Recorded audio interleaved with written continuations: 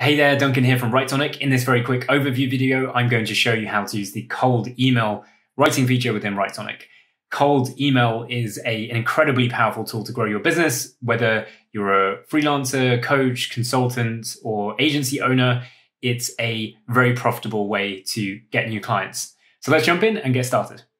The first thing to do is head over to the dashboard and search for cold email. I'm going to use Cold Emails V2. And it's going to ask you to come up with two main things. A goal. What do you want to achieve with this cold email? Typically, that's going to be to book a call, but it could be another action like watch a webinar or something like that. The scenario is, what is this email about and why are you sending it now? So in this example, I'm going to be sending the initial email to someone completely cold and trying to book a call with them. So this is going to be from Duncan to Tim Cook. The goal is to book a call.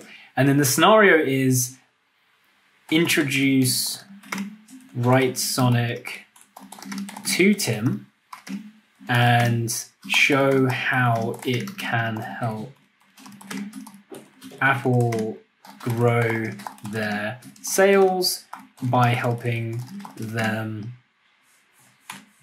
to scale their content production using AI.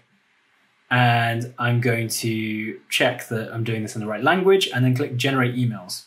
It's going to take a few seconds to come up with 3 unique cold emails that are going to help me achieve my goal here. So it's going to take a couple of seconds to come up with those, and then it's going to display them on the right. So I've got 3 here. These look pretty good to start with. So what have we got here? So it's actually picked up some more details about what Writesonic is, which is quite good. It's also picked up some information about Apple and come up with a potential offer that we could use of having a 30-day trial.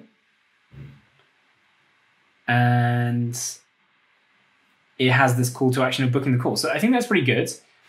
These are also pretty good as well. There's a couple of details here, like we wouldn't necessarily say content automation bot.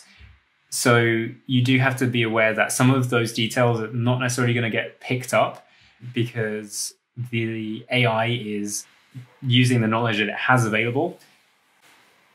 Then I like the call to action on this last one. Unfortunately, the rest of it is a bit too general for me. So I would go with these 2 and then test using the end from this one. But these are all pretty good. And like any of the features within Writesonic, if you click regenerate, then it's going to give you an entirely new set of, in this case, emails to test. And with cold email, it's really good to test multiple variations.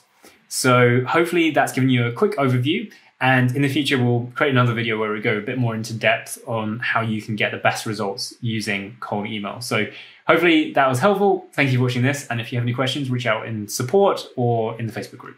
Thanks for watching this.